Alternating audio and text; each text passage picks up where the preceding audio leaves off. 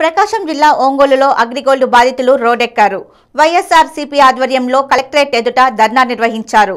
ఈ నిరసన కార్యక్రమంలో మాజీ మంత్రి, వైసీపీ ఒంగోలు పార్లమెంటరీ అధ్యక్షులు బాలినేని శ్రీనివాసరెడ్డి పాల్గొన్నారు.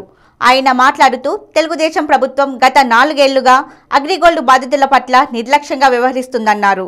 అగ్రిగోల్డ్ బాధితుల పట్ల చంద్రబాబుకు చిత్తశుద్ధి లేదని వ్యాఖ్యానించారు. గత 4 సంవత్సరాల నుంచి అగ్రిగోల్డ్ బాధితుల్ని ఇబ్బంది పెట్టే కార్యక్రమం చేస్తున్నాడు చంద్రబాబు నాయుడు గారు. నేను అడుగుతా ఉన్నా, గత 4 సంవత్సరాల నుంచి కూడా పోరాటం చేసిన అగ్రిగోల్డ్ బాధితులు ఎందుకు ఆదుకోవటం లేదు? మళ్ళీ మొదట్లో ఆస్తులు ఎక్కువ ఉన్నాయి అప్పుల కంటే అని చెప్పి మాట్లాడినటువంటి చంద్రబాబు నాయుడు మరి ఈరోజు పరిస్థితి తారుమారుగా చూపిస్తూ ఉన్నారు.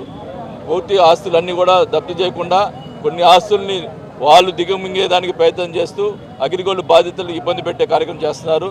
ముఖ్యంగా నేను అడుగుతా ఉన్నా, పేదవాళ్ళు, మధ్యతరగతి కుటుంబం వాళ్ళు దాచుకున్న డబ్బులు కూడా నువ్వు కాజేయాలని చూస్తున్నావంటే నిజంగా చాలా సిగ్గుచేటు చంద్రబాబు నాయుడు అని తెలియజేసుకుంటున్నా. దేవుడు నేను క్షమించాడు, ఖచ్చితంగా కూడా మేము బుద్ధి చెప్తారని కూడా తెలియజేసుకుంటున్నా. ముఖ్యంగా నేను అడుగుతున్నా, మరి అగ్రిగోల్డ్ బాధితుల లిస్ట్ని ఎందుకు బయట పెట్టడం లేదు, ఆన్లైన్లో ఎందుకు చూపించడం లేదు అని అడుగుతా ఉన్నాం. ఎందుకు ఆల్రెడీ పోలీస్ స్టేషన్లో నమోదు చేసుకున్నటువంటి లిస్ట్ అన్ని కూడా బయట పెట్టాల్సిన అవసరం ఉంది. మరి నువ్వు చేత కాకపోతే సిబిఐకి అప్పచెప్పాల్సిన అవసరం కూడా తెలియజేసుకుంటా ఉన్నా.